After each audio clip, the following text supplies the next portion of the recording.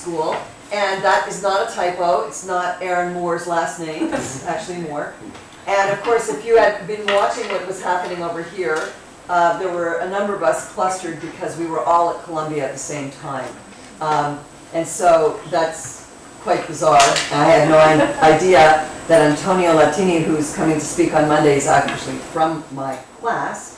Karen, I'll tell you the rest of that at the end. But it is my really great pleasure for 1,000 reasons, and 999 will be my last line here. But Karen is a founding partner of Marble Fairbanks, an architecture, design, and research office in New York City, and is the Anne Whitney Olin Professor of Professional Practice and Chair of the Architecture Department at Barnard College. Marble Fairbanks actively pursues the use of new materials and techniques, utilizing the latest developments in digital design and integrated production technologies. They've just completed the Tony Stabile Student Center for the Graduate School of Journalism at Columbia University, and I was very pleased to see it, and to also, I think, be part of a larger structure at the AIA when it was actually awarded an Excellence Award. The Glen Oaks Branch Library, currently under construction in Queens, and Flatform, a project commissioned by the Museum of Modern Art, looking at digitally designed assembly and architecture, which happens actually right now. For any of you know that we're right, the AAA school is in New York at the Furniture Fair doing very similar kinds of work, platform work, and has just received some kudos about that, so it'd be another connection. I have it. It's online because people are blogging about it. But we're going to talk about Karen Fairbanks right now. Marble Fairbanks has received many, many awards, local, regional, national, and international awards, and their work has been widely published, including in the Museum of Modern Art in New York, and their drawings have been exhibited as part of the museum's permanent collection. This is not an easy thing to get, believe me. They've been awarded the AIA Honor Award for the Student Center at the Graduate School of Journalism. This is their 10th AIA award. They have been received citation awards by New York State, Best in Category awards, Annual Design Awards by Architect Magazine. They're selected as the Michael Owen Jones Memorial Lecturers at the University of Virginia and the Charles and Ray Ames Lecturers at the University of Michigan. Their book, Marble Fairbanks, Bootstrapping, was published on the occasion of that lecture. And other awards include a 4 American Architecture Awards, a PA Award, an Architecture and Design Award for Emerging Architecture, and the 40 Under 40 Award. Yeah, when was that? No. Only now. Yeah. As Department Chair at Barnard, Karen oversaw the merger of the Barnard and Columbia Architecture programs and has developed the current department curriculum and the Digital Architecture Lab. She's been teaching design studios and courses on new technology since '89.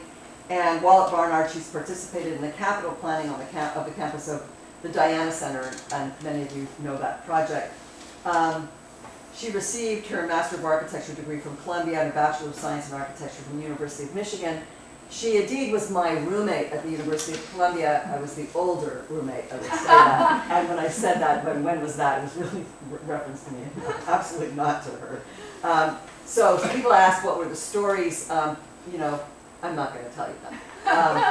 But it's really, it's been way too many years that we've waited to bring Karen Fairbanks here to lecture. Her work is amazing, and her leadership at one of the premier universities in the country is as well. With that, let me introduce my dear friend, Karen Fairbanks. Thank you.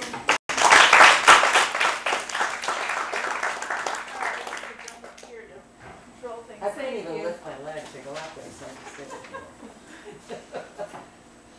Thank you guys so much. Francis, thanks Karen for arranging everything.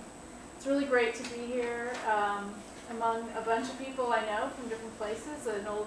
One of my teachers, Tim Tice, is here.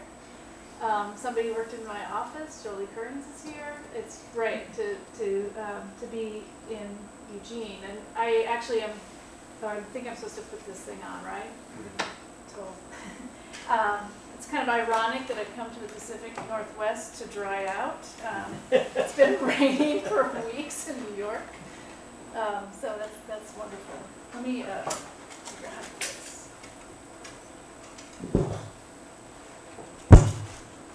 Sorry. I'll do this first. So this work is the work of many people in our office. As I mentioned, Jolie's here, who worked, I think, on one of our competitions. It's not a project I'll show tonight, but there is really a collaborative sense to the office, and those people, everybody in there plays a big role in that. Many collaborators in the field, many clients who shared a vision for the project. So I just want to mention that this is a lot. My partner is Scott Marble of Marble Fairbanks, and he also went to Columbia and knows these people in the room. So as teachers and architects, we've been very invested in the latest digital technologies, and I think that comes from just when we were at school and what was happening as we were starting to teach, and the kinds of development were happening in the field at that time. For us, the digital tools are interesting not just as techniques, but as a source of design inspiration. And the projects that I'm going to show you are all research into how these digital processes can expand how we design. They're research into how we manage the increasing flow of information that we address and that is relevant to projects, and also how we effectively collaborate with our industry and beyond.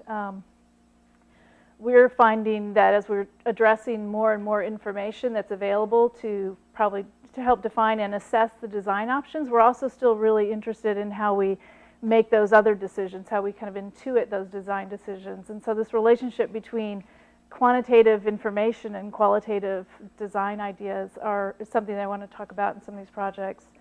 And we're also interested in more's up there for more information and more forms of collaboration. Collaboration with our design teams, but also collaboration with our industry partners, the fabricators and contractors we work with. So with that, I think I'm going to take you through 4 projects, and I think we're a small group. Feel free to chime in if there's something you want to ask along the way.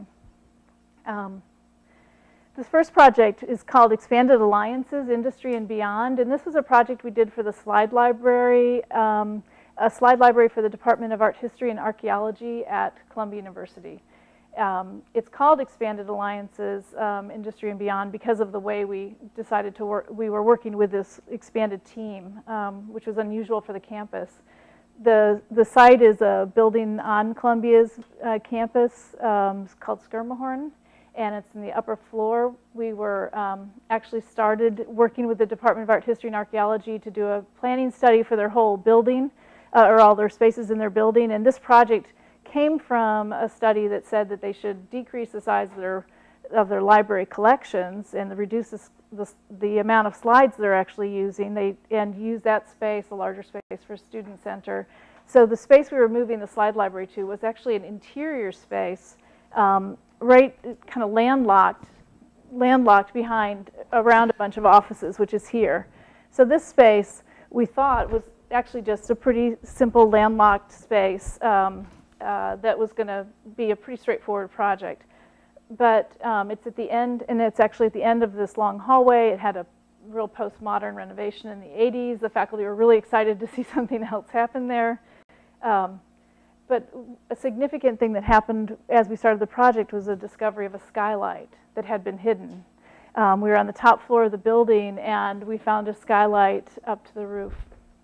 And at that point, this project transformed from being just a box for slides that was in the middle of a hallway to a space that actually could project light and interact with the kind of spaces around it in a more very unique way.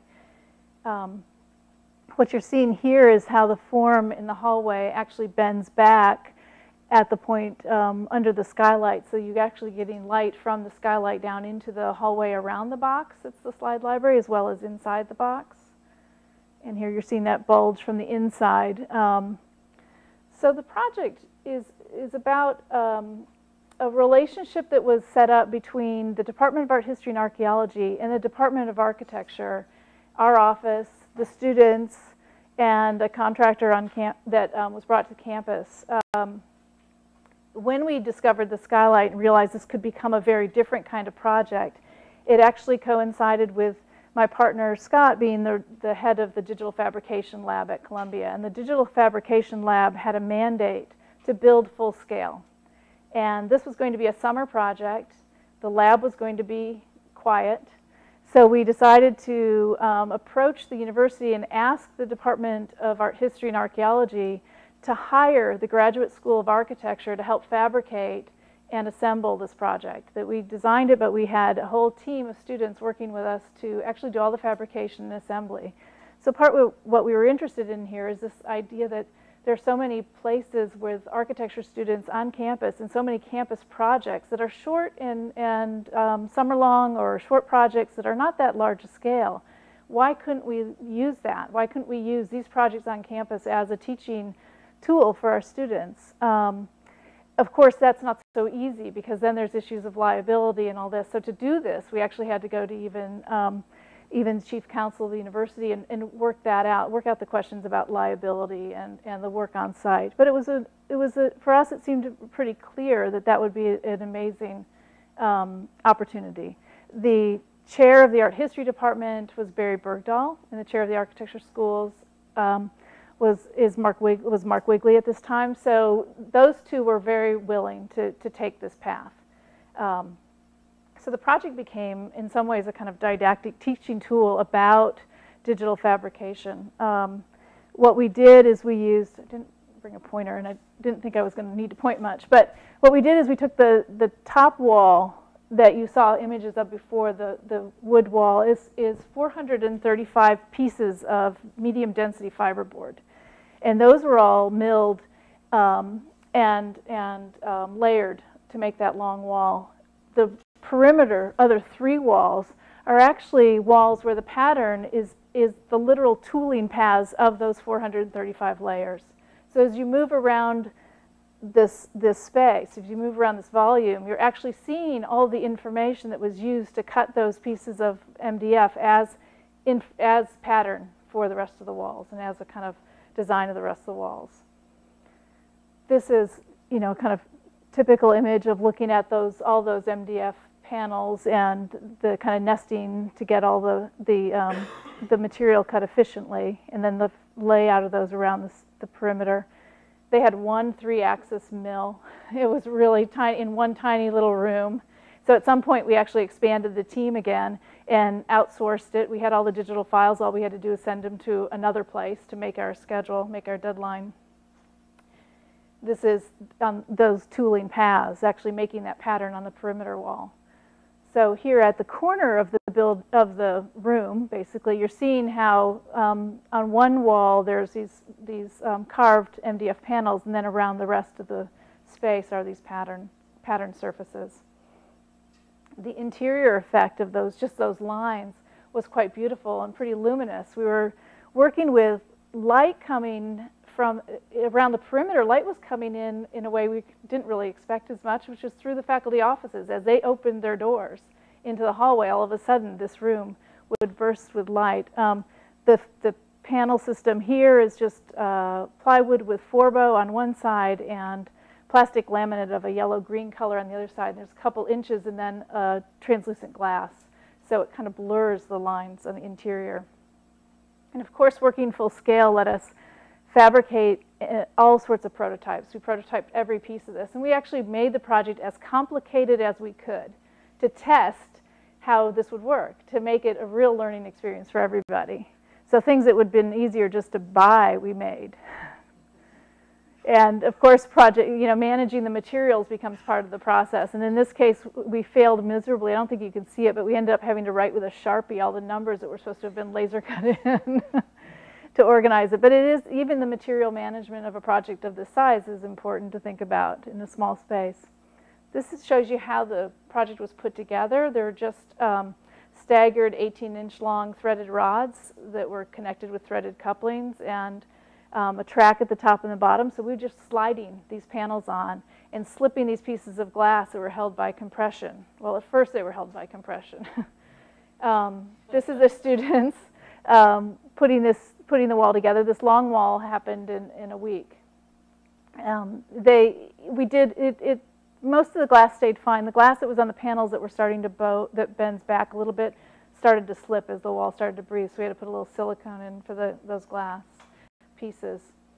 As I mentioned, this was about a different type of organization where the professional side and the academic side was kind of a gradient, where people were kind of working on both sides of that line, and the fabricators and the assembly team were students who were working from one side to the other. So I think it was a pretty interesting and unique experience for the campus to actually have the students building one of their campus projects. This was a place for slides. So part of the image of this volume was about this idea of projecting light through these little slots. And this is a view where you can kind of see how that skylight kind of lights the interior. So we also thought of this room or this volume as a projector to the space around it. And then, as I mentioned, there were certain effects that we didn't actually even think about as much. We thought always about light coming from this space out to the perimeter offices and enlivening the hallway. But as the lights were going down in the space, we started to realize the light from outside coming in was also quite nice. As I mentioned, this is Barry. He's standing in front of the wall. This is Barry Bergdahl. He's now the chief. This was like one of his press photos. We liked that. It didn't say anything about us, though. But he then went to the Museum of Modern Art, where he's the chief curator of architecture and design at Museum of Modern Art. And so his first show was called Home Delivery, Fabricating the Modern Dwelling. And it was about manufactured housing and prefabrication. It was a show where he had 3 different kind of parts to it. There were these full-scale houses built down in a lot next to MoMA, if some of you saw that. There was a really great amount of historical information about fabrication and manufacturing. And then he asked 3 teams to do wall fragments that would kind of look at the potential of future digital fabrication. So this was our piece. There were a lot of things we were interested in. Partly, though, we had been working a lot in metal and perforated and laser cut metal. And in this case, we wanted to see what else we could do with that, starting with metal as a material. This is stainless steel.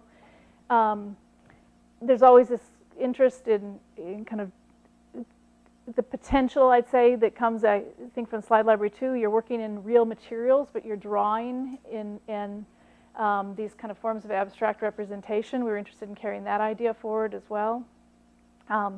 In this case, there are 2 sheets of metal, 2 sheets of stainless steel that together form a kind of structure and surface. It became more or less just a screen at this point, a kind of wall fragment screen. The project started with a lot of paper studies of looking at just ways to connect 2 sheets of material. So we had to set parameters ourselves. There were no givens besides that it had to be an experiment, a research project. So the givens we gave ourselves, we started to work with metal. We wanted to work with flat materials and think about how flat materials could be expanded into some form of structure. When we started to work with the paper, we started to realize that the tab would be critical. The tab that would connect these 2 pieces would be critical. We immediately got our Maloya Laser, a metal fabrication shop, on board to do prototypes with us along the process. So this is a look at a lot of the different tab connections we started to study. And we realized, too, that as you're figuring out how to cut the tab is actually making the pattern on the screen. It's making the pattern. So we're also studying those patterns, what happens when we make tabs in different ways. This was a moment in the office when we weren't sure this was all going to work. We were laser cutting some of these panels, and we were thinking that we were going to build this out of quite small pieces, like a jigsaw puzzle. And what we realized at this moment was that we didn't have enough overlap in our panels, in our pieces, and we were studying like what we were going to do with this. We were hanging pieces in the office to see how they would hang. We knew we were going to suspend it. in the museum. We had decided that. This whole process was very fluid. We're working with materials, we're working with the museum to figure out where they're going to be sited. We're planning, we're strategizing the scale, we're working with the fabricator.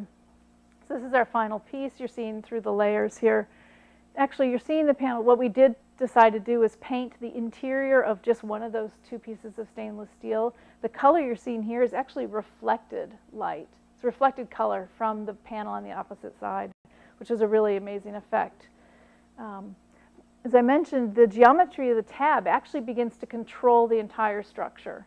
And the point at which the tab connected became a kind of control point. So we had dimensions that were given based on the distance between the two pieces of steel, because those pieces were going to be bent and tabbed and connected.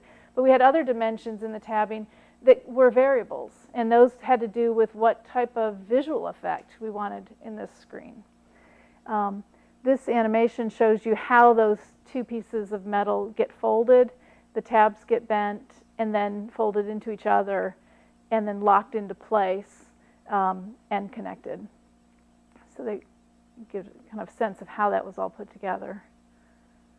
So in this kind of like the slide library, we found ourselves on this path where there was a lot of hand involved in the making of this very digitally driven thing.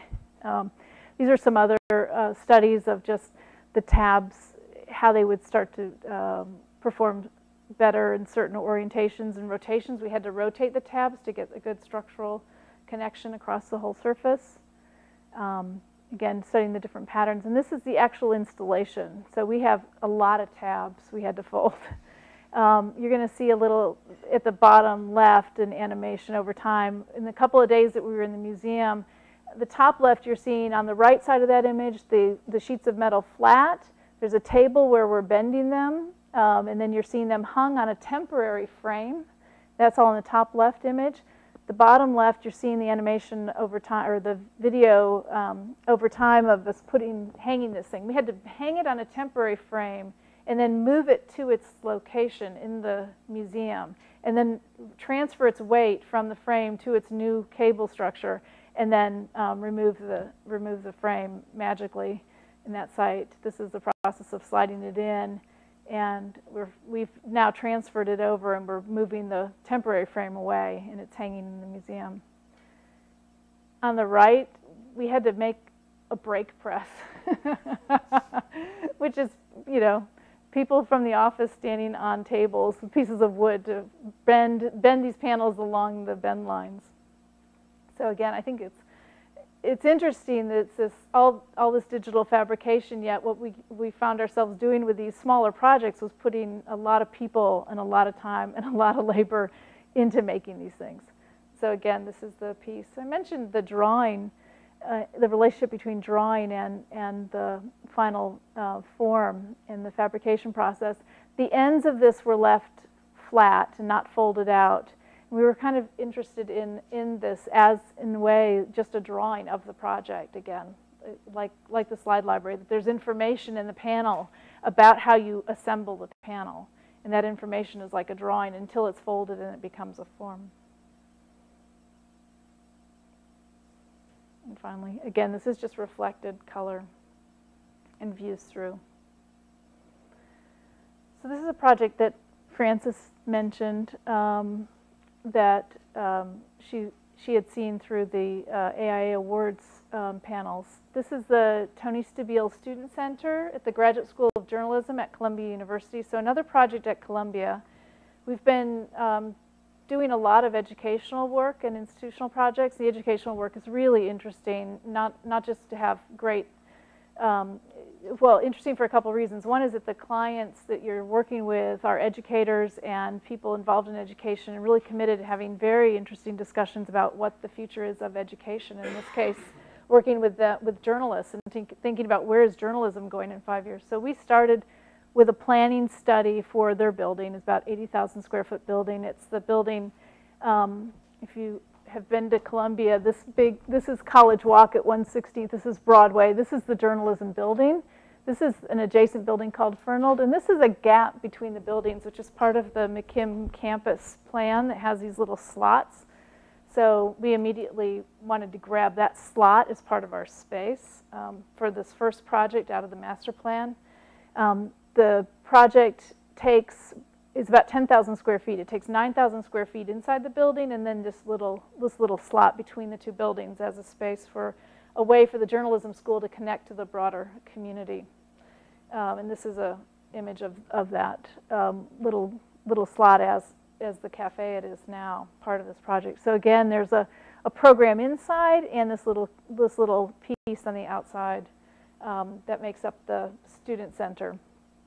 What's interesting, I think any student center at any school is going to be different because of the pieces that actually are assembled around it to make it have the kind of synergies and the vibrancy of the life of that place. In this case, in our study, there was a lot of back and forth about what would be the programs that would make this place really work as a student center. So it's got a very open social hub space. It's got the cafe. It's got we moved the library piece close to it. There's some student activity deans nearby. It had news interview stations for the journalism students in some classrooms. So all this is all wrapping around each other in section. And just a quick section cut through the project, just showing you that on the multiple levels, all these types of spaces are all connected to the social hub in the cafe space that really drive the program. But the design was actually driven by thinking about 4 main surfaces or zones in the building that would start to inform the design and also start to inform how we formed a larger collaborative team. So zone 1 is a ceiling that's really about a kind of acoustic performance in the space, and that's the top ceiling piece up at the top there. Zone 2 or surface 2 is about a kind of cultural performance, we called it. This surface here is about an environmental performance, and this surface here, we call it a dynamic performance. For each of these surfaces, we actually expanded our design team and brought in other collaborators to work with us on them. This first surface, we were working with a small group who just graduated from Columbia called Proxy, and they did a lot of the scripting and studies using Ecotech processing, Rhino, to help us develop this acoustic ceiling. This is a view of the social hub space, the ceiling above, and that's actually a felt wall in the background. We were designing a space that had to accommodate a lot of different changing activities. So the acoustics had to work well for small groups to be there, but also a large group to meet and have a presentation. The initial studies were looking at an acoustic model to determine points that would be most beneficial to have more absorption in the ceiling surface. And then we were actually running with running a script.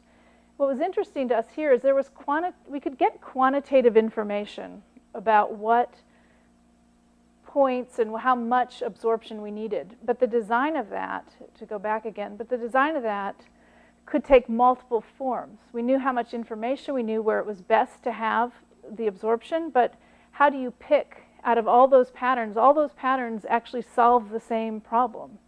So you had to, at some point you have to choose. And this is where I was talking about this idea of the difference between quantitative decisions and qualitative decisions. At some point, we had 100 and some options for the ceiling, all of which would have performed the same to some extent. They were all about the same amount of opacity and absorption in the ceiling. After scripting for that, we also had to run scripts to then set up and take care of all the installation, the geometry, the coordination of the hanging of the panels. So that's a whole another layer of information that had to go on once we selected a design. This is actually the ceiling unfolded, and some of the drawings of it as we were getting ready to prepare for fabrication, and then again out at our friends Maloya Laser doing the full-scale prototypes and mock-ups and testing. And this is how it's hung. It's quite simple. It's just screwed into black iron in the ceiling, hung for a pretty standard way. And we've done this on a couple of projects. And there it is, complete. So we call that a kind of surface 1 or a zone that's about this acoustic performance. Our second zone or surface in this space was about a cultural performance. In this case, this is the wall, this blue at the bottom left is the wall that you see as you enter the social hub. And when talking to the dean, that was a really important wall. It's a wall you see first as you're walking into his new student center. What would that wall be? And so we had lots of, in this case, we worked with a graphic designer, Luke Bullman and Thumb, and we had lots of discussions about the possibilities for what pattern that could be and what type of surface that could be. And in the end, decided that what was really interesting about journalists is that they're constantly moving outside of the building to do their work and come back. So we treated this as a surface of a new kind of transparency through this image. We took a photograph of the building across the street and actually turned that into the surface of our wall. So when you're inside, that pattern kind of begins to align and connect with the image through the windows of the building across the street. So it kind of virtually disappears into the context. Part of working with these different teams on these different surfaces is we had to set up rules, how each team would meet. So we were meeting with each team separately, but we were also meeting as a group and comparing rules, creating kind of alphabets and languages for our perforation patterns, for the spacing of those. And here you're seeing, again, and also testing fabrication. Like, can we see this pattern at certain distances? When will it come into registration? And some views of that. And then the third surface was about a kind of environmental performance. This is a surface in the cafe. The cafe had a glass ceiling and a glass wall, and this ceiling, this corrugated ceilings hung below the glass. We wanted the effect of being like under trees in that slot, in that space. So the space in the site was modeled. In this case, we were working with students from the Stevens Institute of Technology, who they have a really interesting program where their students are teamed up with architects and engineers around the city to do real projects and joint project teams. So we had a group of students from Stevens working on this piece with us, and they did the modeling and helped write the scripts and do the studies for this corrugated ceiling that we wanted to reduce the direct heat, the direct sun by 80% in the space. So through a series of studies of corrugation patterns that would allow only indirect light, bounce light into the space, we started to develop a kind of a system of corrugations. And this is one of their scripts in Rhino, working in Rhino to set that up, setting up the variables, the parameters. We were interested in the corrugation having a certain type of effect, changing the number of corrugations in each panel as you move back through the cafe. They change from being deeper in the front to shallower in the back. So you're seeing them kind of model this. So we were, again, having a separate process with this team, working with their own set of variables and relationships, but also still trying to tie that back into the entire team's work. And that's the section of the corrugation at the top. And again, there was information that we got about how much corrugation and how much porosity and how much transparency we could have in the panel, but the question still is, what's the pattern of that, or what does that look like? If we wanted to reduce this by 80%, there were many solutions to do that. We knew that in certain places we had to have a certain amount of solid panel to make those corrugations work well, to bounce light in, but we could do the perforation to control that in lots of ways. So we decided, the team decided to use the image of clouds. And so we took a photograph of clouds and actually put a satellite in it, and then turned that into the perforation pattern for the panels. And you're seeing those unfolded on the right. So when you stand in this space, you don't necessarily see this image, but that was how we chose to drive that. And again, you're looking at mock-ups of that, and then the final space. And of course, having to think about things like, how is it really installed? How do you access the ceiling afterwards, the lights, the glass? And the fourth surface was about a dynamic performance. And in this case, we were working with Front, engineers in New York City that do a lot of work with glass. And we also they had fabricators that we teamed up with in Argentina. So this big glass wall that is in the front of the building is 19 feet long and almost 9 feet tall. It's one piece of glass. And it lifts up as one piece up behind a second piece of glass that same size. That's static. So you're seeing the mock-up, you're seeing the actual piece. This was fabricated in Argentina, and the glass came from China. It's a pretty simple concept.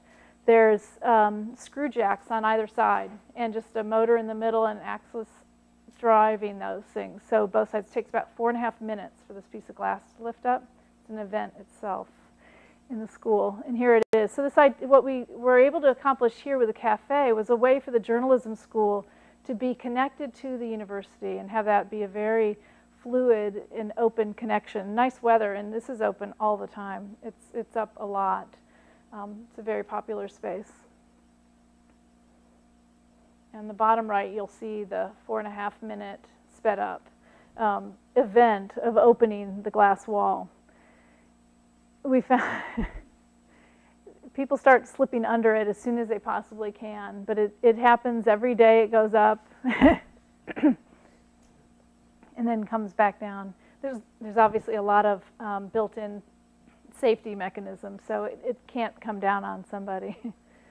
It's 5 tons, so it's a lot to move that, but it's actually quite a simple mechanism that does this. We were surprised one day to find that our piece had almost disappeared.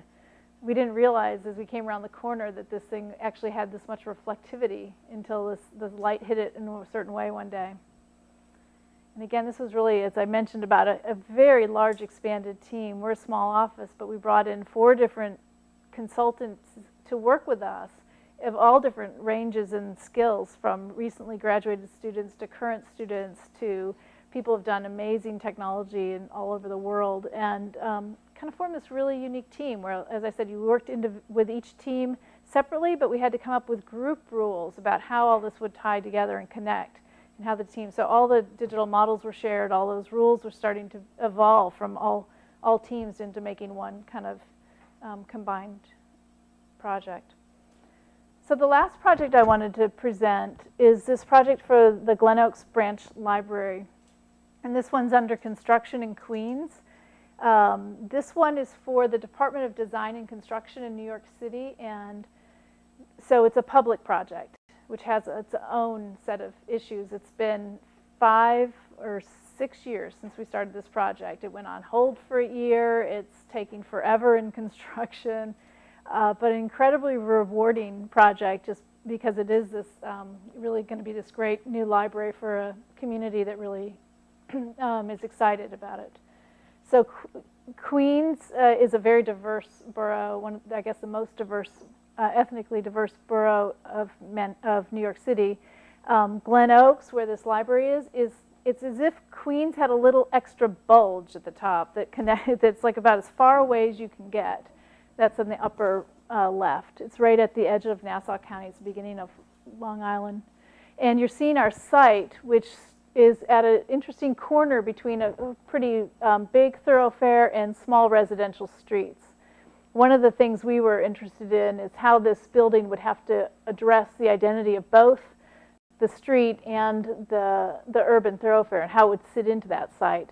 These homes along here had really nice, clear, clean front yards, very manicured lawns. Some of them had really nice gardens, so we're really interested in that dimension of their open space in front of their houses, kind of being continued up into the site, and then making a kind of gesture toward the urban scale on the other side. The problem is that they really wanted about 3 times, double the square footage than we can actually have on this site by zoning laws. So what we ended up doing is, I'm going to go back maybe and play that again. What we ended up doing is putting a significant piece of this program underground to accommodate this, to deal with the scale and the zoning that was available on this site. So that's how we ended up with the final form of the library. 2 stories above ground and a very large underground reading room, which is under basically a green roof, a plaza here, This is a landscape space. This is a big skylight that you kind of cross as you enter, and there's other smaller skylights in this plaza as well. We work with Scape for landscape architecture, and the design of the landscape is really beautiful. Bluestone pavers that are set in kind of loose, with an idea that they actually could be moved around over time, and that the whole gardening and landscape could change over time. This is a section, cross-section through the model. We actually, this project is done entirely in Revit and BIM software, and we couldn't convince the Department of Design and Construction to require the contractors to use BIM, but we have given the contractors a read-only model at the site, and it's saved us so much time and work to have that available so that they can show all the subcontractors in 3 dimensions, everything, how all the materials come together.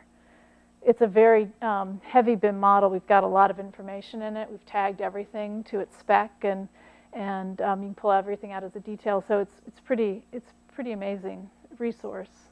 These are sections cut. This section's cut the long way. You're seeing on the left the skylight down from the plaza, and then in the middle there, the 2 big skylights coming down from that green space as well. So this underground reading room is actually, we see it as a different kind of landscape in a way. And if you take the section cut a little bit further in, you're seeing through the stair that connects that main street level space to that lower level. The library's 3 floors where you enter and you go up to the children's level. They're the big window to the street up high. The main floor is the teens, and the lower level is the adult reading room. And even the landscape on the ground of the street level is kind of reflected then in the ceiling of the lower level. And it's a view of that. The skylights in that ground come down and kind of twist and bring light down in an interesting way. The word search is actually a projection through just daylight onto the facade of the building. It's something that connects this project to its site through light, actually, and would change over time.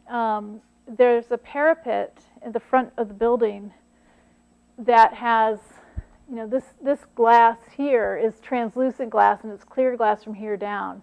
So the word search projects onto this translucent glass. It's this zone. That's the back of the parapet, which is south-facing, and that has glass in it. And the word search is left as a void and a kind of film on that thing. So you see the word search is actually just letters projected by the sun over time on this facade. So if it's a sunny day, you might see it. If it's summer or winter, I don't think the animation's running. Uh-oh, I think I lost that connection. The movie that was going to play is basically what's showing here. That the word comes down and swoops across that top piece. And it stretches a little bit longer in the summer. It's a little bit narrower in the winter. And as I said, if it was a cloudy day, you wouldn't see it. And if it's a sunny day, you would. So it's a way to connect the building to the neighborhood and to its site in a kind of unique way. This is where we're at. Actually, it's a couple weeks old, but we're in construction 6 years later, still trying. And this view, I think, is kind of interesting because you're seeing down the street. You're just getting a glimpse of how that building sets back and ties into the scale of the neighboring buildings. And the neighborhood, as I mentioned, Queens is diverse, but Glen Oaks is incredibly diverse. Glen Oaks alone, for about 12 or 14,000 people, has about 28 languages spoken. So we're really interested in how this building could reflect the demographics of the site. So this lower level glass needed to have some type of film on it to reduce the sun in the space, and also to start to mask some of the section up at the top. So early studies, we were working with Stefan Sagmeister, a graphic designer, and had ideas about a film that would start to reflect the languages spoken in the neighborhood and start to read as if it was a pattern of books. We started to develop that by cataloging all the different languages spoken and then translating the word search into each language and creating a pattern that would read from a distance at one scale as if it was just books on a shelf. But if you were to move up close, you would start to see that those lines actually were related to the languages spoken, and that occasionally the language that was spoken would be, or a language that's spoken would actually be translated into this word as a pattern on the facade. And in this case, we were using Grasshopper as a way to begin to figure out how to place that create a pattern that would give us the visual effects we were after, but also allow us to kind of quantify this so that if you really were to dig into the abstraction, this information actually meant something. In this case, we were just changing the variables in the definition, the sliders, to allow for more dense or less dense readings, and it would reorganize all the information. So in the end, what we were after is a place where you could walk around the building and actually see your language spoken and see that written on the side of the library. I think it was interesting. I was talking to a person at Barnard who I work with who does translation studies and says that a language dies every 2 weeks. I think it's phenomenal. So this idea that you could actually mark in time the languages that are spoken at this site and have that be there as a kind of record, I think is pretty interesting to us. And with that, I'll end.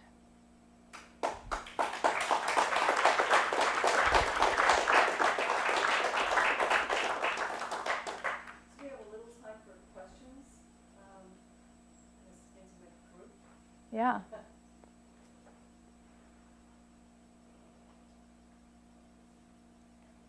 Yeah. You talked a lot about collaborating especially when you do sort of digital fabrication, and I thought maybe you could talk a little bit more about how that changes what was a more linear process for design when you sort of hand over a set of CDs to a contractor versus what is, I think, a little bit more of a kind of feedback loop.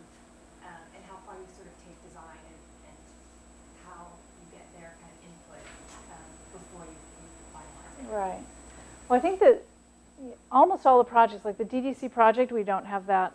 We aren't really at that same level of collaboration with fabricators. But in the slide library and Platform and the journalism project, we had already built up. In some cases, we'd already built up a relationship with people who are doing the fabrication. So the idea that you could, and then in Slide Library, we had the tools to do the fabrication and prototyping. So the idea that you could work with these people as you're designing and test and get those if we think about the platform, we're doing those tab tests. We could tell, we knew what material we wanted to work with. We were still testing gauge of material. With the fabricators, we were able to go back and forth on that. We could, by testing the tabs and getting those to look at full scale, we were able to see structurally if they're working or not. I mean, it totally changed how we worked, and by having them available along the way, our design process was much more iterative from design to fabrication and back. It was much more of a feedback loop. We don't have the same kind of luxury at the DDC, and it has to do with the structure of how we're working on a public project, where you just don't have that kind of relationship with the contractors. I mean, public projects are really complicated. It's starting to change, but in New York City, that project doesn't even have a general contractor. There's something called Wick's Law, which means that project has 4 different contractors equally holding pieces of the project, none of whom have to talk to each other. The mechanical guy has his own contract. The electrical guy has his own contract. These are guys, but anybody. There is a general architectural contract, and there's a plumbing contract. There's nobody who has to oversee these people. So you can't. It's so hard to have a dialogue in a sense that you're working as a team, on those projects. The BIM model's helping a little bit, but wherever we can, and we've been able to do this on many, many projects, if we can have that kind of relationship with the fabricators and the people building and making these things, then we turn this as much as possible into a kind of research, a team research project. But it completely changes that. I don't know. know if you guys, do you guys have those opportunities here? Are you working, like making things full scale and testing that and bringing that back into your own design work? Or have you had that opportunity in design build or in a firm you've worked for? I mean, it does completely change how you think about making something.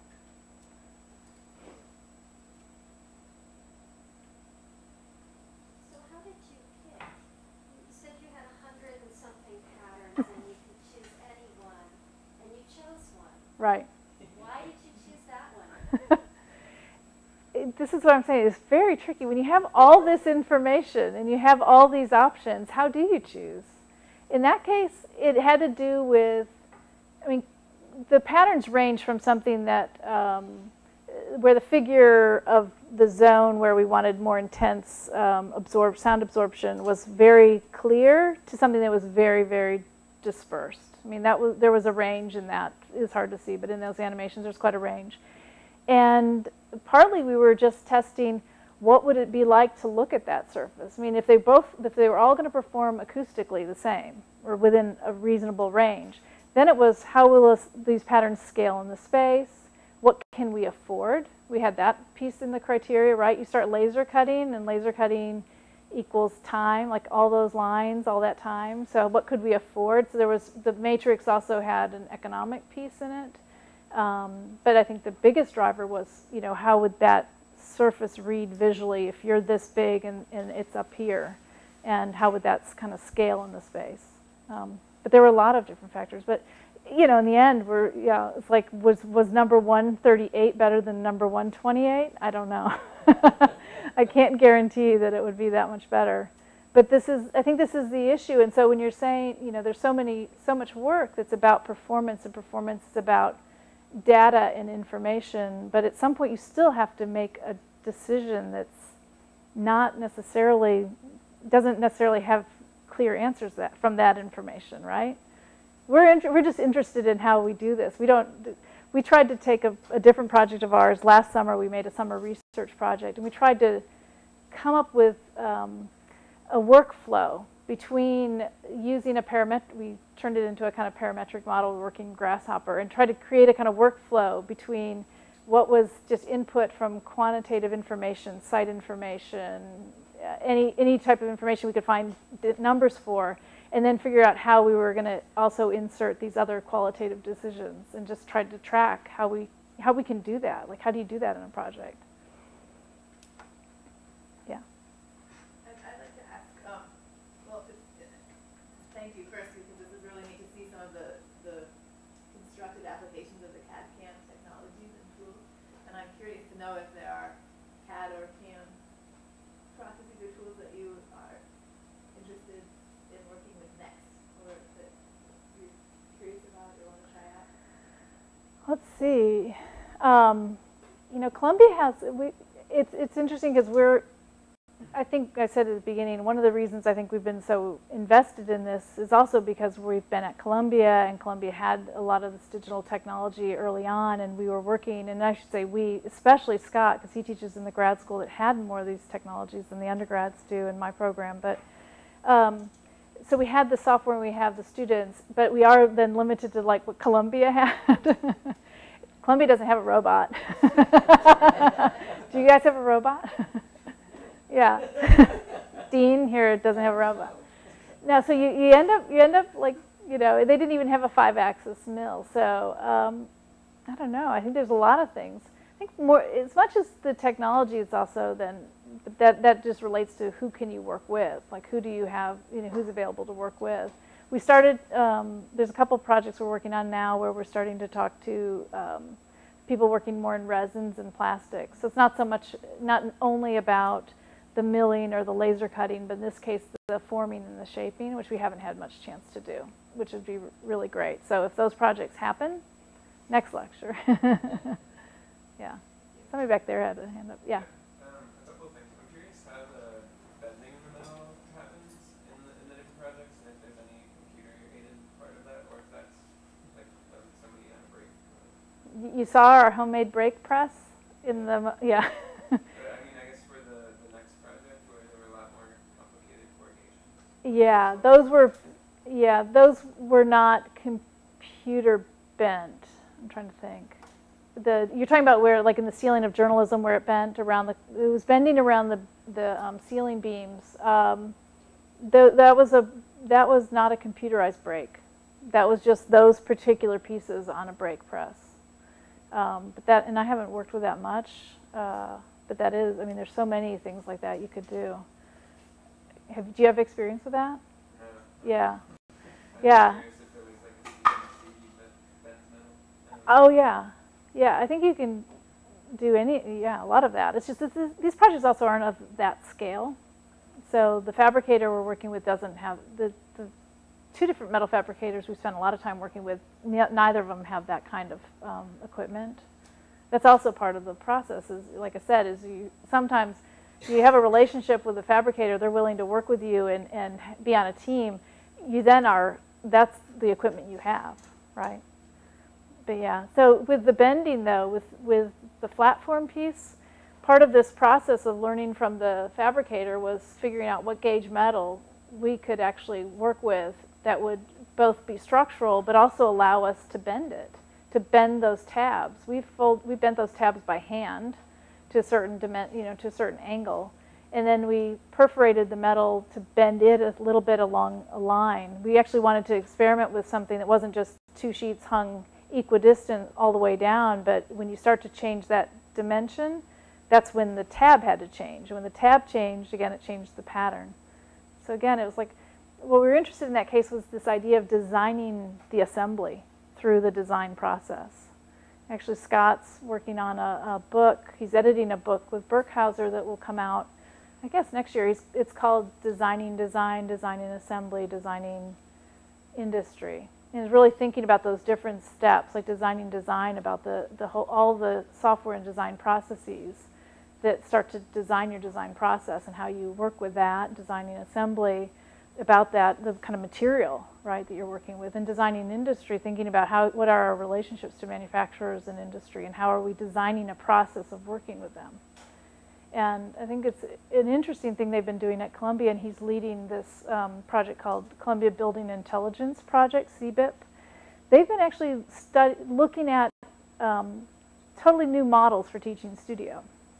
Our studio is team taught by a group of instructors who teach all the students together. I mean, they will have their own students, I think, at times as well, but they have all the students together.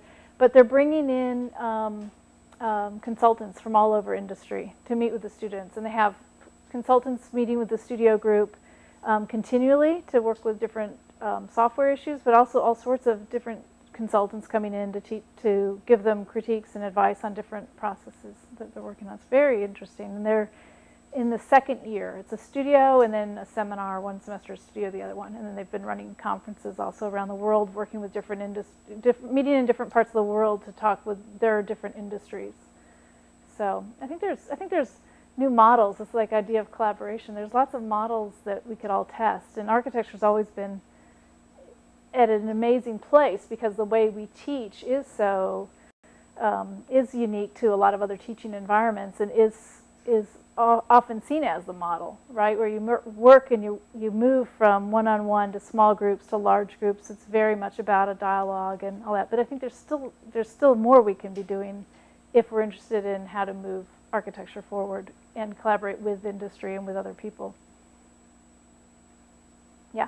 We have time for Yeah. Just a couple more. Go ahead. Oh, okay. Yeah. So you go first. I wanted to know. I just had a quick question. If you run into applications where you can use parametric modeling that doesn't require intense fabrication, do you explore anything? Parametric modeling doesn't require. Because like the projects that you showed, require a lot of laser cutting and things. Are there applications for it where it can help you solve problems that aren't necessarily that Right. complex to fabricate? Yeah. I don't know if I have a good example of that, but the project I mentioned, it's actually this building. We did this a while ago. This was a project for a new environmental center at Governor's Island, and we were really interested in this project and took it last summer as a research project. What we did is we made the building form parametric. We put that in Grasshopper. And we started to say if we had, because we want to find another site for this, so we started to say if we had different site conditions or different amount of program or different variables, how could this thing adapt to these different conditions? So we took a kind of diagram of a form and use that and use that with Grasshopper, and then started to look at things that were different types of stair configurations, different types of large space versus small space. It was really interesting. It was very complicated, but it was not about fabrication in this case or perforation or laser cutting. It was actually trying to see, could you do that with something as complex as a larger building form. It met with big limitations along the way. It was a really interesting experiment and research project. But there's got to be something in the middle of those to answer your question. But you should do that. Yeah. I just wanted to thank you also for making the end of the ninth floor of Schermerhorn a beautiful place. I was actually an art history student. Oh, you were? And you made also those slide cabinets look really beautiful on the inside that had been tugged from the kind of dusty confines of the library. But what struck me about that space in your presentation was also that it's a bit of a mausoleum for the slide. Yeah. It's a kind of death place. Yeah. For the slide, in addition to being a wonderful conference room and all of the rest. Right. So I wondered if you had any comments about using an incredibly kind of supple digital technology to design the walls for an obsolete technology. Right. It's housing. Right. And if there was any kind of interplay between those. Oh, it was a huge discussion. Yeah. It was a huge discussion along the way. With the art history faculty, you can imagine. But the faculty, when we started I think if we had started the conversation with them at the time that we had finished the project, it would have probably been a different project already. Because the first mindset of let's reduce the slide library was a big hurdle for a lot of faculty who didn't believe in a digital projection of their slides, wanted the slides, wanted the archives, didn't want, to reduce. So that was the first step. And then the next step was once they got that space, they were like, this should be a conference room, this should be a meeting space. And I think the use of the slides inevitably has just gone down anyway. So but it's a space that could work for other things. I don't know when they'll ever take that next step though. Yeah. Yeah. One more. This is kind of maybe a really large question. It's kind of similar, but it seems to me like all these tools that we have kind of evolved to handle all the complexity to go along with making buildings, and that they've maybe gone beyond that, and now we're maybe making buildings more complex in order to use these tools in some ways. Like we add we're finding ways to make buildings more complicated because we're able to in some ways. And I guess I'm wondering what ways you see that new ability to handle this complexity. What's the best way to use that? Does that make sense? I think aesthetically it's really interesting, and there's some performance things, and I think that's the question that we're interested in also. Is when you have all this, you have more information that you can use to drive a project. So how do you choose what to use, and how do you make those decisions? And I think that's part of what we're studying in our office. What is our workflow? What makes sense here? And how do we choose between all that data and what really does matter? And how do you, and not to over fetishize it as just making interesting things. And how do you do that responsibly? Like I said, I think that's a call you would make with any project, right? In any dialogue with a client. But at a certain point, there are a lot of things that come into play there, and you can't do the type of, the slide library project is pretty unique, but it was also understood by the Department of Art History and the Department of Architecture that this was an experiment for students on campus. So in that case, it pushed really, really hard at the design and the technique and the complexity of the form and the kind of complexity of the process as a research project. We can't do that type of work on a public project, but we can do that on a research project. So I think you have to, luckily we have that spectrum in the office, I would say, but I think that's a really important point right now, is how do you make those decisions? How do you take these tools and techniques and have them help your design process. And it only expands, right? It only expands. So you guys have, that's those are some of the things you get to do while you're here too, is you get to push them and see where they go. But if you can keep a research agenda in your work, whatever that might be, whatever the project allows, if you can keep that research agenda, then you can start pushing at some of those questions. But I think it's an open thing for us. It's something we constantly come back and ask. An important question, yeah. We're going to say thank you. Okay. This is great. And if anybody has some more questions, you can kind of huddle around the stage. But I want to thank you, Karen. Thanks for having me. No, it's great to be here.